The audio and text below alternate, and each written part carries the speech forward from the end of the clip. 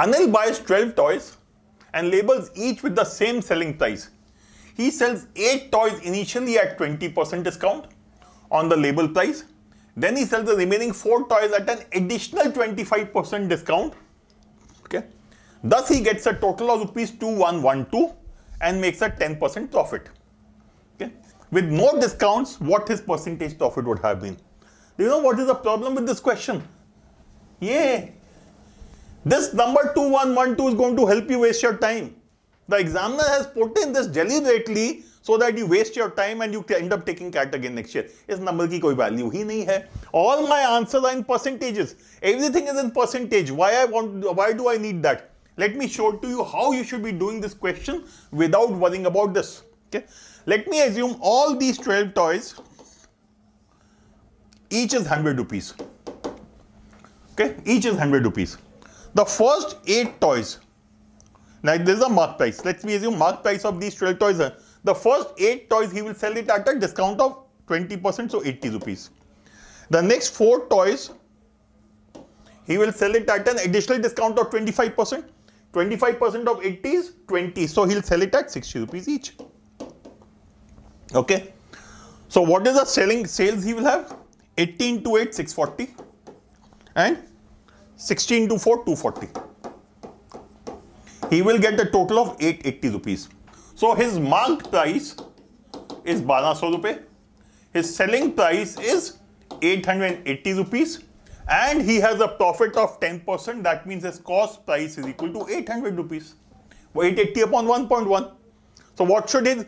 So if he was not giving any discounts, he would be selling at mark price. He will have a profit of 50%.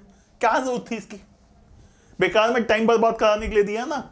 So get used to ignoring numbers which are not relevant. If the answer is in percentages, almost all the data is in percentages, most probably that will not be required. Is this clear? Let me give you a slightly faster method of doing this question also. Okay, I'll go a step further and try to save more time or give you an alternate approach. Whether you'll be able to save time or not will be a function of whether you are able to calculate the way I do or not. Okay. Now, let me put it this way. 8 toys are sold at a 20% discount. Can I say out of 12 toys? That means 2/3 of the toys are sold at 80% of the mark price. Right? And the remaining 4 toys are sold at an additional 25% discount. 25% of 80 will be 60. Oh, sorry, 20. So 60. So 1/3 are sold at 60%. Right? Of the mark price. What is this equal to? 18 to 160 plus 60, 220. 220 upon 3. So his selling price, if the total mark price is 100, his selling price is equal to 220 upon 3. So what will be the cost price? There's a 10% profit. If there's a 10% profit, then the cost price will be 220 by 3 divided by 1.1, right? 200 by 3, 66.6.